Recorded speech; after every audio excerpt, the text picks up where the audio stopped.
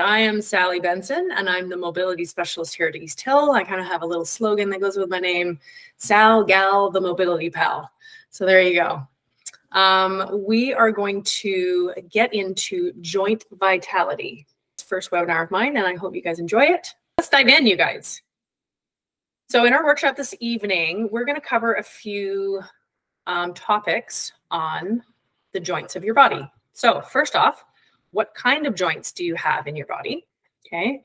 What do our joints, or sorry, why do our joints get stiff and sore? What happens when we don't move enough? How do we use our joints in the way they are supposed to move every day? And how do we improve the ROM, that stands for range of motion, of a joint? So let's talk about what kind of joints do you have in your body? So there's three different kinds. The first one is your immovable joints, and these are the fixed joints that do not move. For example, the bones in your skull. You definitely don't want those to move. Number two, slightly movable, also known as cartilaginous joints. These joints are two or more bones held pretty tightly together, and they only have a limited amount of movement, and that would be the vertebrae in your spine. Number three is your freely movable joints, also known as synovial joints. They have that synovial fluid, enabling the joints to move really smoothly against one another. And those are the most common joints we have in our bodies, like your knee and your shoulder. I should say knees and shoulders, because you have two of each, right? So the ones we will be discussing tonight are number two and number three. Okay. Okay. So let's start by doing a little poll. Let's go for how well do your joints move and how do they feel on a day-to-day basis? So go to that little icon, the triangle, square, and circle, and you should see four choices there. A, I have no issues and I can do everything and anything. B, I feel tight and sore whenever I move. C, I feel like I do most movements well, but some are a little bit more restrictive than others. And D, I'm not sure what I feel. So go ahead and select those. I just want to have an idea of how you guys are feeling on a day-to-day basis with those joints of yours. C is winning. C is winning. Yeah. Okay. 7 vote C, 2 for B, 1 for A. Nice. Awesome. So those of you for B and C in particular, you're going to really enjoy tonight's webinar because you're going to learn some tools that are going to help you feel and move better. Okay. A, I think I have a little idea who that might be. Anybody answered D there, Chris? Nobody answered D. Okay, good. So you're all in tune with your body, so to speak. So good for you. All right. So moving on, let's try the chat box. Okay. Let's do one more question. What comes to mind when you hear the words joint pain and stiffness? So go ahead and write a word or two in there for me. I want to know what you guys think.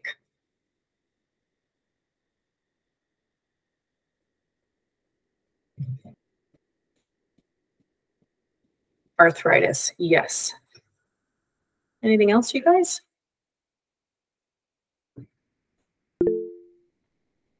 Old age, shoulder replacement, absolutely.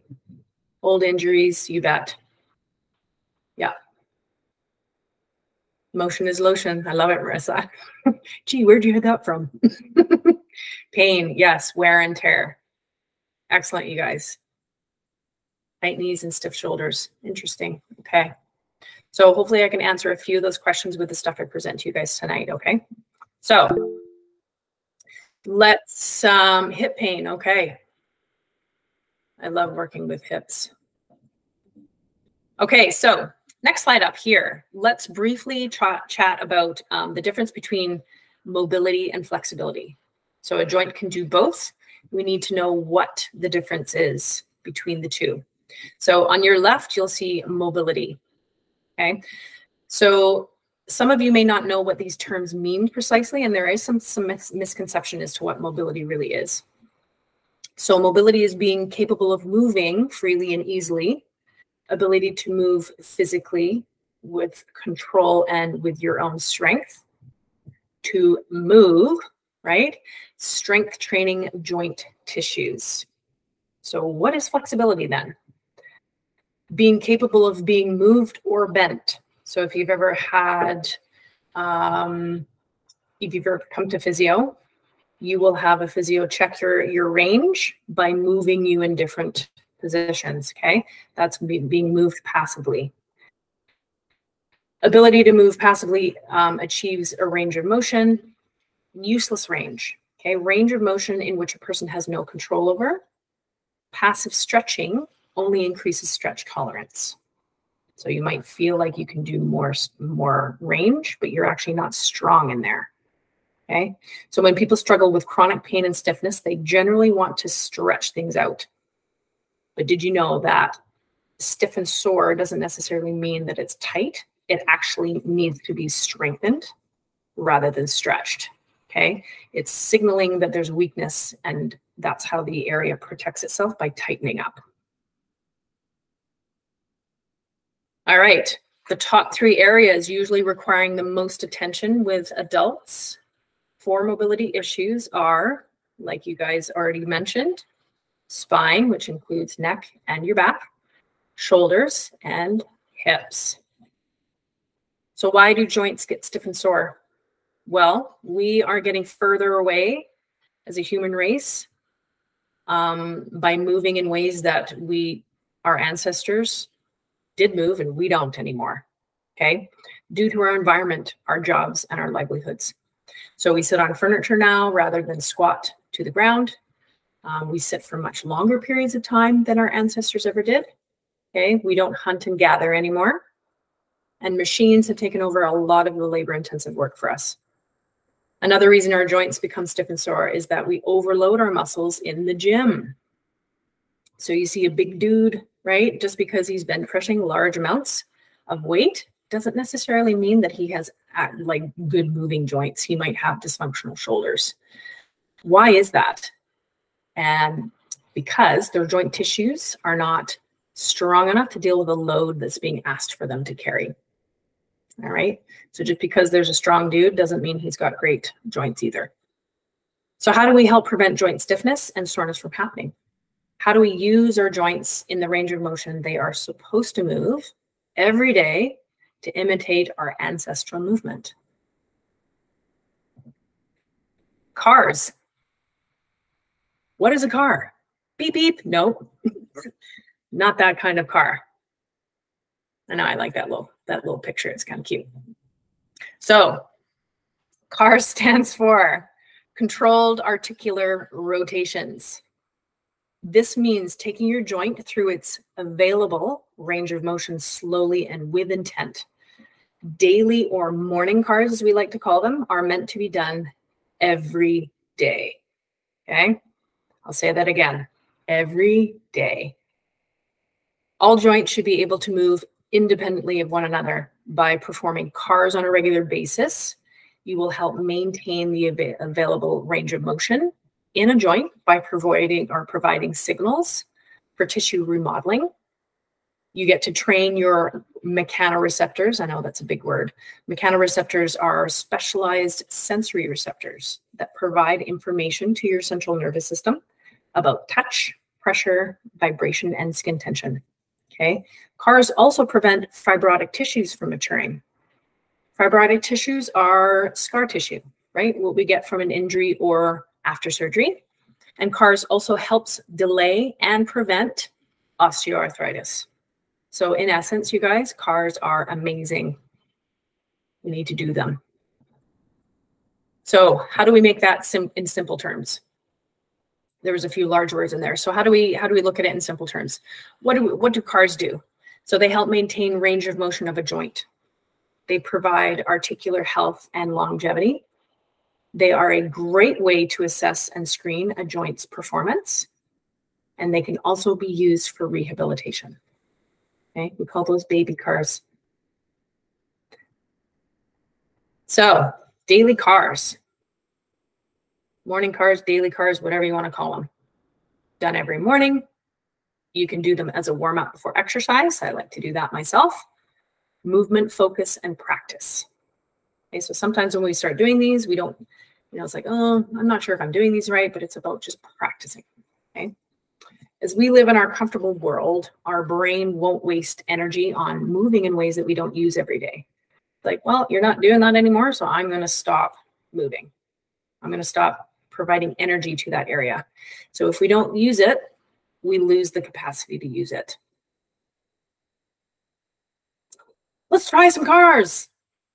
Okay, so we're actually going to try some of these out. This is an interactive workshop, like I mentioned earlier. So I'd like you to find a little bit of space, not a ton. You don't need a massive room or anything. A little office is just fine. Somewhere you can move your arms and your legs, and you can watch and try some of these out. So I've actually videoed myself doing these at the gym at Sterling. So I wanted to share these with you guys, and we'll go through a few of them together. So I want you to watch and then try them out. I've got a couple of areas that have 2 different videos for 2 different angles so that you can kind of see a little bit better and how it's supposed to look. When we're doing these, I want you to kind of remember that I am me and you are you. So things might not look the same. We are different bodies, right? So I want you to just remember that as you're trying these out. Try to keep the rest of your body as still as possible by squeezing your abs and your legs into the floor. Here's something that's really interesting too, is if you are sore in any of those areas, we don't want to push through pain. So make the articulation smaller and avoid those painful areas. Stretchy feeling is great and okay, but pinchy and tingling sensations are not. Okay, so I don't want you to push through any pain. Are you guys ready? Okay, so let's dive in here. The first one we're going to try is neck cars. So I want you guys to find a space where you have room to stand. And all you're going to do is move that head around. All right. So I'm going to play this probably a couple of times so you guys can watch one and then try one out. So bring your feet hip distance apart. You're going to tighten up those legs and your abs and your arms down by your side. All right. So here's what it looks like. All right. Hi, Sally. All right. So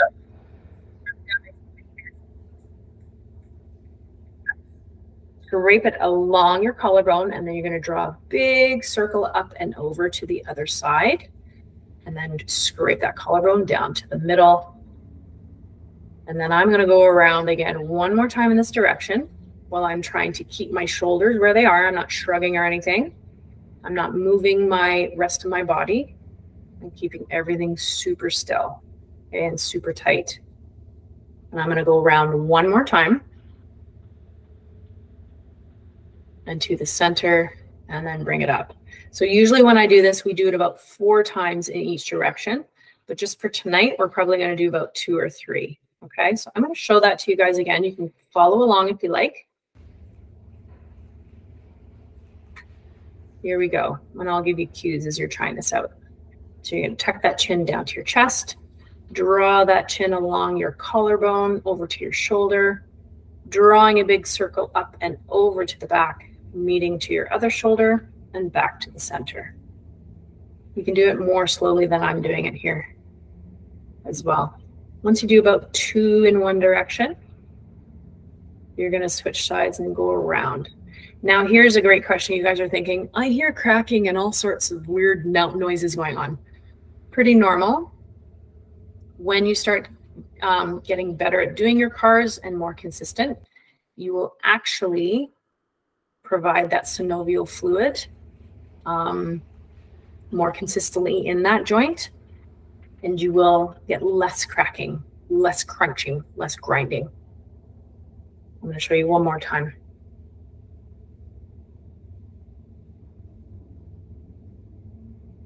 Up and over and around, keeping those abs nice and tight. And then over. Let's try one more time, going up and over the other side.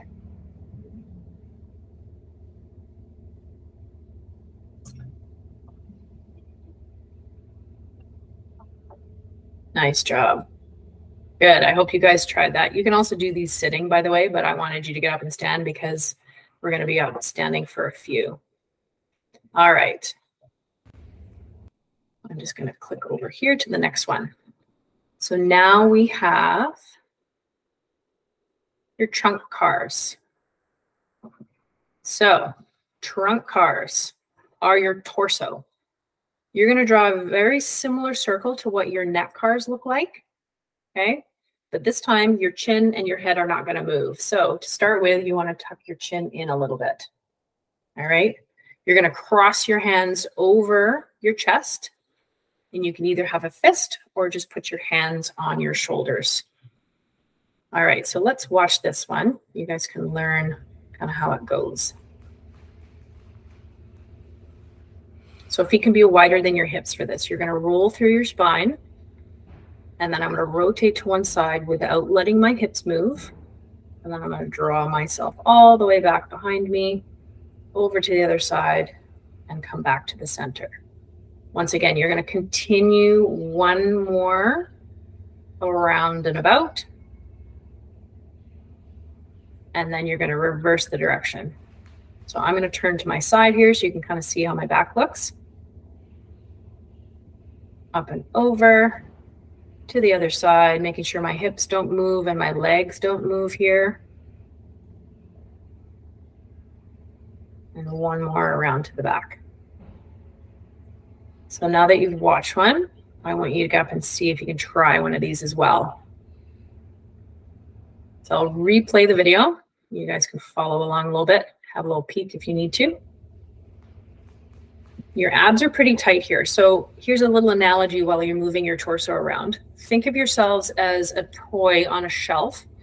And you know some of those toys that their bottom halves don't move. They're on a stand, but maybe their top half moves and does all these cool little things. So you got stakes through your legs, through into the floor. So you can't move your hips or anything below that, but your upper body gets to move around and do all these cool things. Keep breathing while you move. And then rotate back the other way. This one I usually catch people moving their hips a little bit.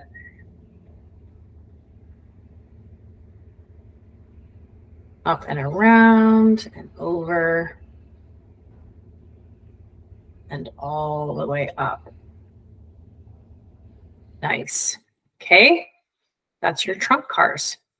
Those really grease up that upper torso for the day, I gotta say. They're really good. You'll start to enjoy those.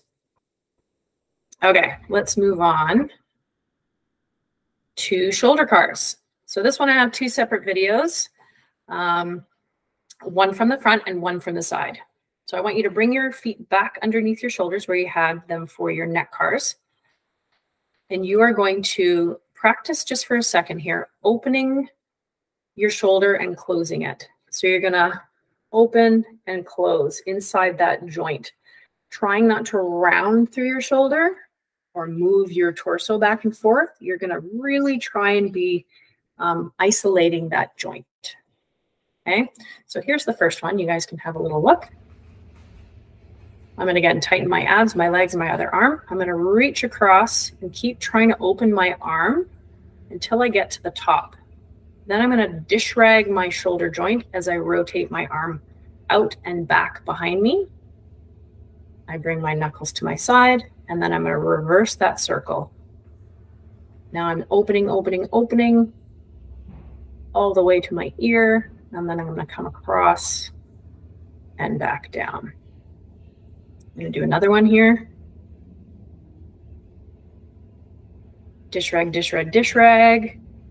Around and to the side, back, and now I'm going to open, open, open as I keep lifting my arm up toward the sky, across my torso, and down to the side. Here's a little gander from another angle. Once again, you guys, I've got lots of tension in my legs and my abs, so I'm not moving the rest of my body while I move my arm in these ranges. Back, open, open, open, circling my ball and socket joint.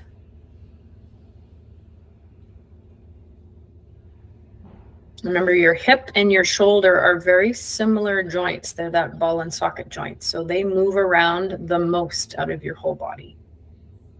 We need shoulders and hips to rotate as much as possible. If they don't, things start to be limited with our overhead reaches behind, and then our hips don't want to move the way they're supposed to. So let's watch each one more time, and I want you guys to try some out if you haven't already. Reaching across and up. Circle, circle, circle, round, round, round to the back. Knuckles stay in, and then I'm going to extend back like you're receiving a baton in a 4 by 100 meter race, right? Pretend you're on the track running. Bring it across. Make sure you guys get a chance to try both arms. Not all joints are created equal. All right, and we'll do one more. And then I'll flip sides to the other video. Okay, if you haven't already, let's give the other arm a go. Up and around, open, open, open. Now I'm going to close it, close it, close it, close it. You're not sure if you're turning your arm the right way. What I always start with is saying to people, draw a little mark on the inside of your bicep. And that's what you're trying to see as you come up, and then you're trying to hide it on the way back. And then as you reverse, you're going to open and try to show me that mark on your bicep on the way back. One more.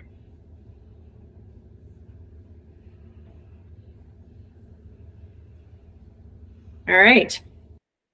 Brilliant. Hope you guys enjoyed that one.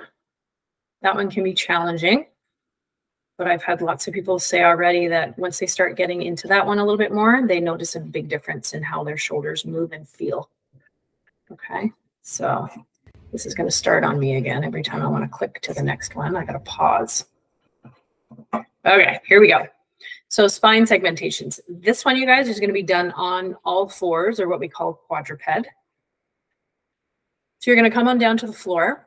This one is very similar to a regular cat-cow that you would see in a class somewhere, whether it's yoga, Pilates, whatever you name it. I do this at Forge quite often. I'm a fitness coach at Forge Valley Fitness, and we do this on a regular basis in our warm-ups just to get that spine nice and juicy. So instead of doing just a regular cat-cow where you're flexing and extending through that spine, I want you to think of this one as more like a little spinal wave. Okay, so before I play the video, you're going to get on all fours and you're going to tighten through that core as much as you can.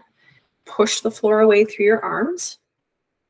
And then you're going to start to arch through your back. Let's watch this first one. So pushing through that floor. I'm going to arch through my back as much as I can. And then I'm going to start to tuck my pelvis from the bottom and try to isolate my vertebrae one at a time as I flex into my cat. And I'm not going to drop my head and my neck until I actually get there. Then I'm going to start to arch back from the bottom part again as I extend up through my spine. Shoulder blades need to stay where they are. Try not to squeeze them together. And you're just going to go back and forth, trying to do your little spinal wave as it is. So you're still coming to a full cat position and a full cow position, or camel, cat or cow or camel. Nice. So let's try that again. If you guys haven't already tried it, I want you to do another one. I'll still play the video in case you need to have a little peek up the top to see what it's like. So once again, arching through your back, making sure your arms are firmly planted into the floor. Tuck your pelvis down. So you're trying to hide, if you're a puppy dog, you're trying to hide your tail as you round up and through your spine. And then arching from the base again, sticking your tail up and out. as you spinal wave back the other direction. So go through that a couple of times.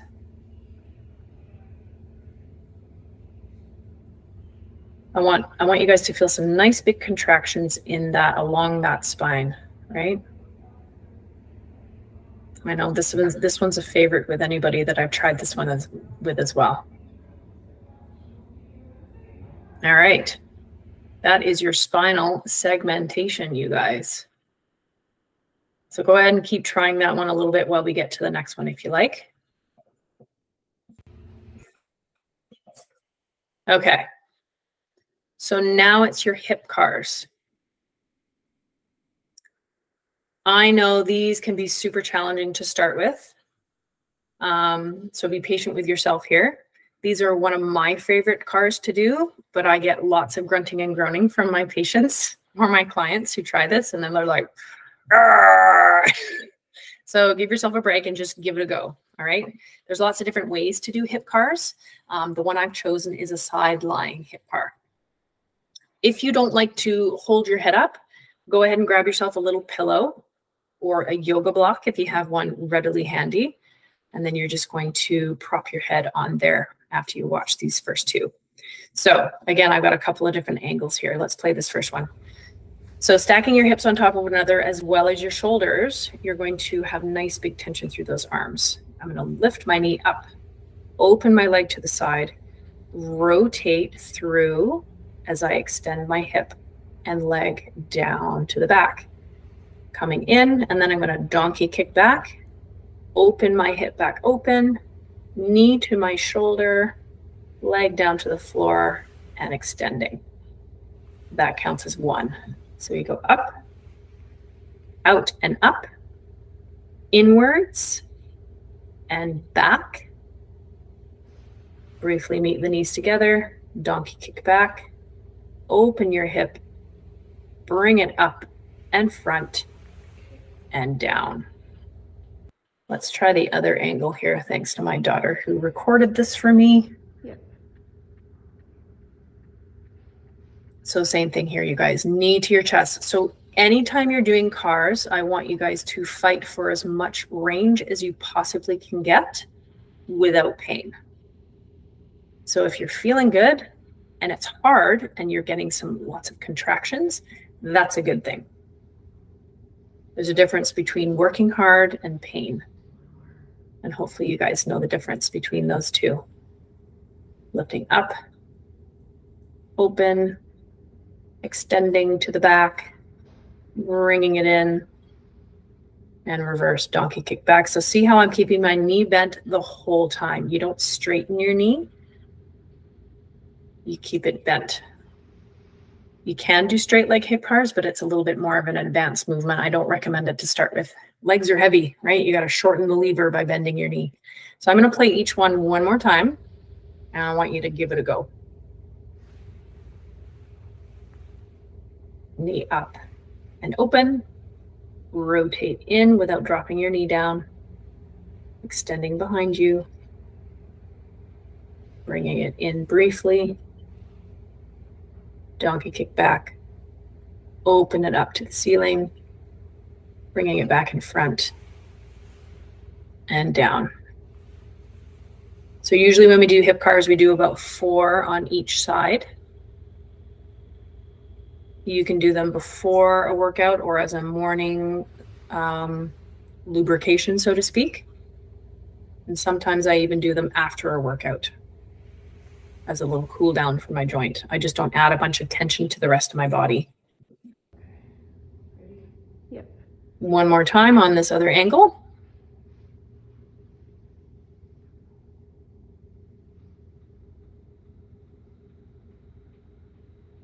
As you can see, this is filmed at our Sterling gym.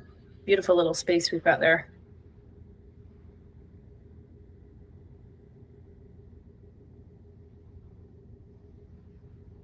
Try one more, you guys.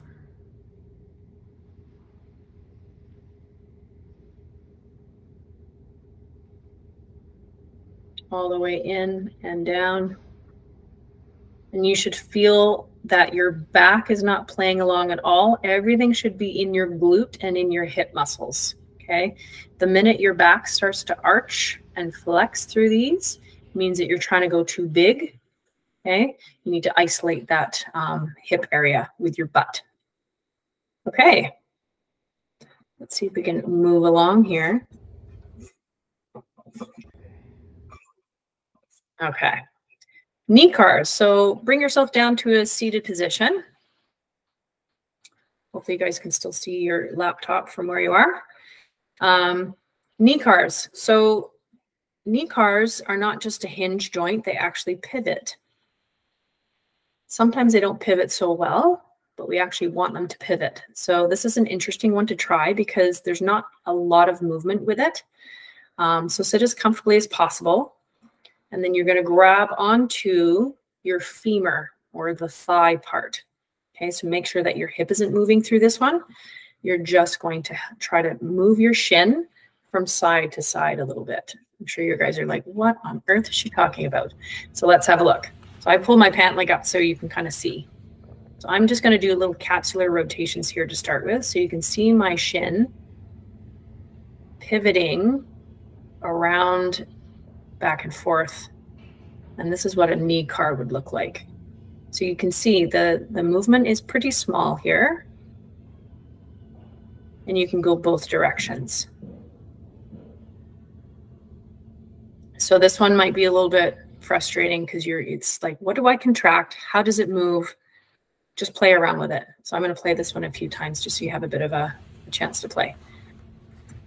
Sometimes when I start with patients, they don't understand the lifting part of it. So just do this first bit here where you keep your heel on the floor and you're just going to try to rotate that shin from one side to the other. You'll feel a nice little contraction up top part of your calf. And notice that my foot is flexed here. So make sure that you keep that ankle and foot flexed. That's what you call dorsiflexion. Couple more times here, peeps, because you got 2 feet, right? You got to try both. Or say feet, you got shins and knees. I should get Chris to try these while he's sitting there. These are actually fun. They don't move too much to begin with. When I started, I was like, there's nothing moving here. But eventually they actually start to move a little bit more and a little bit more. Your knees need to know how to pivot. Let's do one more, you guys. And then we'll move on to the next joint. In and out, round and about. And then you can lift.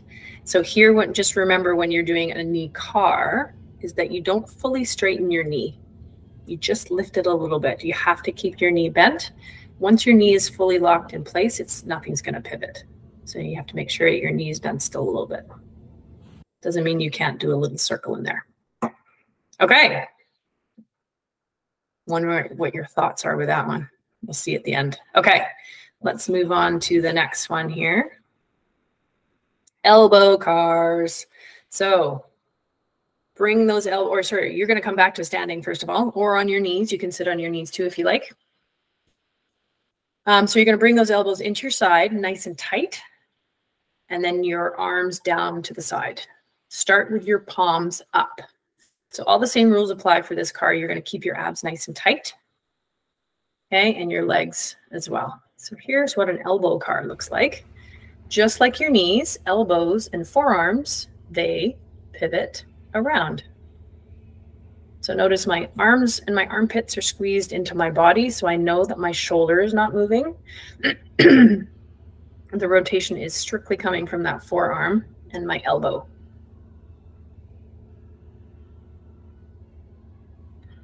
Great to help with any tendinopathy and things that you might be experiencing in there.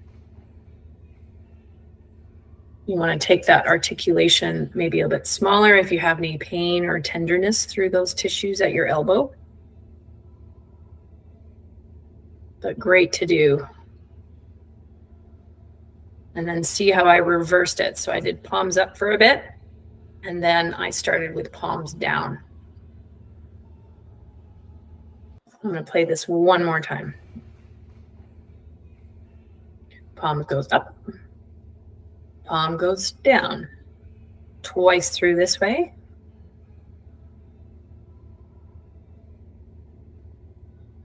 Good, and then you're going to reverse knuckles up. So you're like, kind of looks like a bicep curl. Yeah, you're right, it does. That's going to be the supporting muscle group that's helping you squeeze. Okay. How about wrist cars?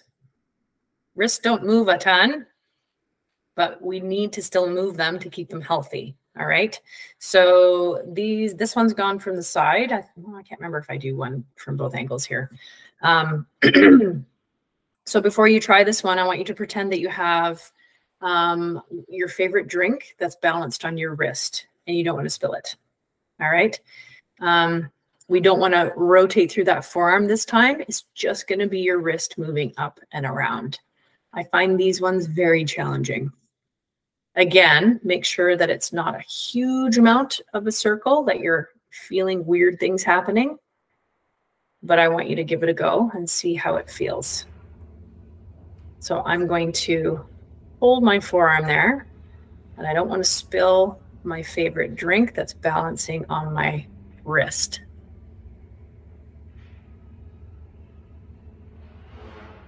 And I'm creating tension again through my forearm by squeezing into my arm into my body.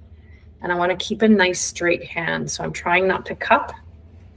Sometimes it gets a little cuppy there. I'm trying my hardest not to. So you invert, go back, evert,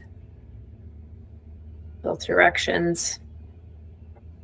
You flex and extend through that wrist.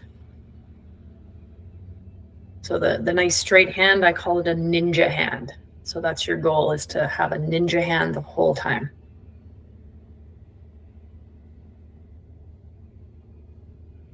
Let's play that one more time.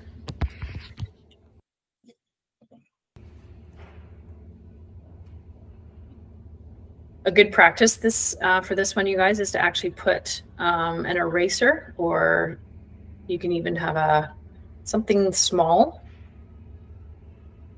on your wrist. And then if you end up rotating through that forearm, that item will fall off. I recommend that versus putting your favorite drink on your wrist. You don't want to spill. And then trying your other hand. Evert, extend, invert, and then flex. All those funny words. And then reverse directions. Trying my hardest not to bend my knuckles. Oh my gosh.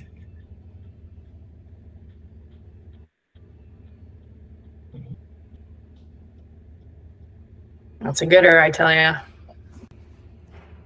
Okay. Ankle cars.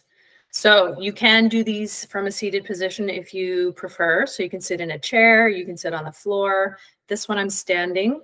So you can squeeze your leg a little bit more. So you can hold on to a chair if you like, or hold on to the wall. Make sure the rest of your leg stays still. So we don't want to move any other part. So pull up that pant leg so you can see what's happening in that ankle.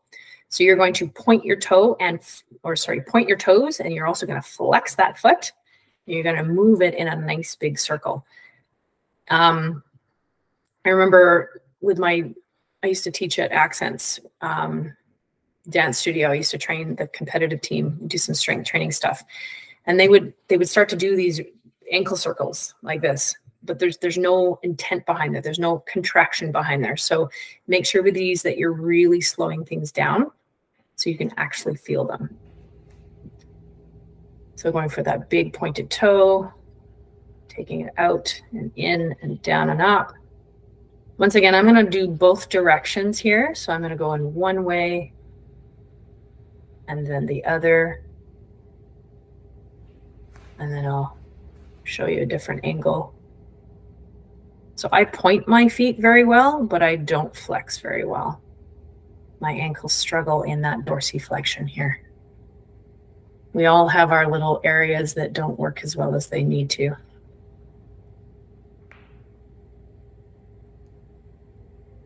So we have 2 feet. So let's try the other one.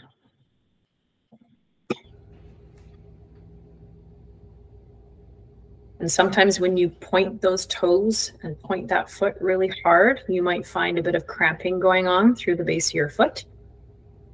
Cramping is your nervous system saying, I'm sorry, I don't know what you're doing right now. So as you continue practicing, your cramping should diminish.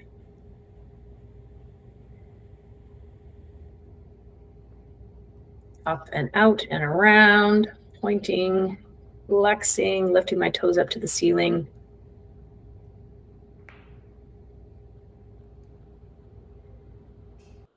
Nice job, everybody. Those are good ones, especially if you're going for a walk. Do those before you go for a walk. It'll feel good. Okay, so this is the last one we're going to do. It's called intrinsic footwork. So take your socks off if you haven't already. It doesn't matter if your toes are painted. I can't see them, right? Your goal here is to move your big toe without moving your little toes and vice versa. So you can push your other toes down if they're misbehaving when you don't want them to move. You can push them down with your hands, and I'll show you that in the video as well. So intrinsic footwork is really great for helping to strengthen your feet, and your toes should move on their own up and down, just to have strong feet. So it looks like this. So you can push your little toes down. I'm going to lift my big toe up, and I'm going to keep my little toes down as I lift my big toes up and down. And once again, if doing 2 feet at a time is too much, go ahead and just try 1. Here I'm lifting my little toes instead of my big toe. I can always push my big toe down.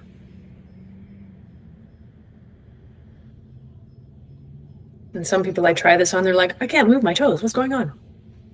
So you'll find that when you start to lift these toes, you'll feel some contractions going on in the arch of your feet. And the whole goal here is not to have your feet moving from side to side as you're lifting these toes.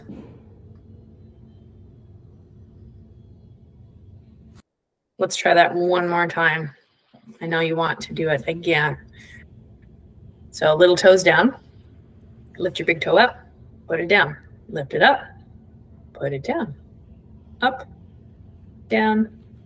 Now little toes up, little toes down, little toes up, little toes down. Couple more times. Now you're going to lift everything. Oh, one more. There we go. Now you're going to lift everything up, and then you're going to push that big toe down. Keep your little toes up, hovering above the floor. I find this one the most challenging. Keeping everything up while you're tapping down. And then little toes all by themselves. Look, my pinky doesn't want to behave over there. He's being lazy. All right. I hope you guys got some fun sensations doing those today.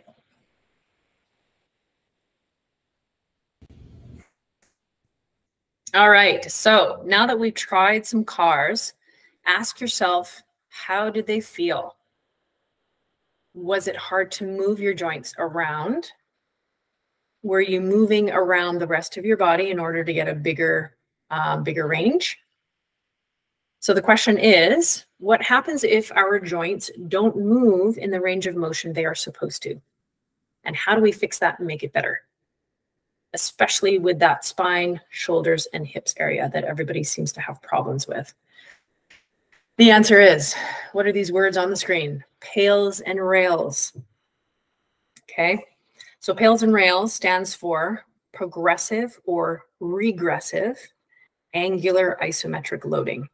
So there's no movement through these exercises. You are squeezing in a position as much as you can. Okay. By training the long and shortest ranges of your muscles closest to the joints with isometric contractions, PALS and rails helps open up capsular space of a joint. It can restructure your tissues, and it can be used for treatment and rehab. or even for maximal effort training, depending on the health of the joint. So how do I learn about Pails and Rails? So when you book with me at Sterling, you will learn how to assess your joints and your needs. Okay, not everybody has the same needs, right? What ranges are safe for you to work in, and how do you improve your mobility strength safely and effectively? Everyone is different, so not all positions work for everyone. There's so many different positions and modifications that we can use, and it's important that the person I see in person, right? Each individual has their own specific needs. So not sure if having healthy joints and mobility training is right for you.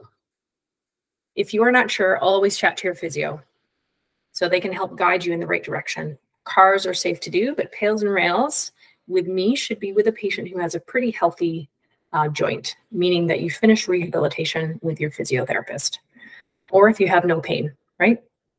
They're to help. So remember, the best way to keep those joints in your body healthy is to start practicing those CARs. Keep up with your treatments if you're seeing a physio, and keep up with your exercise regime. We would appreciate you completing the survey that you will also receive this weekend. Your feedback is important to us, and so we would love to know your thoughts about this webinar and potentially things that you'd like to see in the future. All right. So question time. If you guys have any questions, let's open that up. What kind of questions do you guys have? Not loading them up with anything that you can't handle. You are going to make things small, maybe to start with, and then you can progress from there. But again, if you're not sure, always chat with your physio just to check in. But that's a really good question. And someone was wondering an example of an isometric contraction to increase range. Okay, so like I said, there's different positions that you can get into for whatever joint you're working on. What we're trying to do is find your end range of that area. So let's say it's for internal rotation of your shoulder. Lots of people can't take their arm down like this, right? So we have a position called the sleeper stretch. And what you're going to do is you're going to lie on your side and you're going to get your arm actively into where you can get it.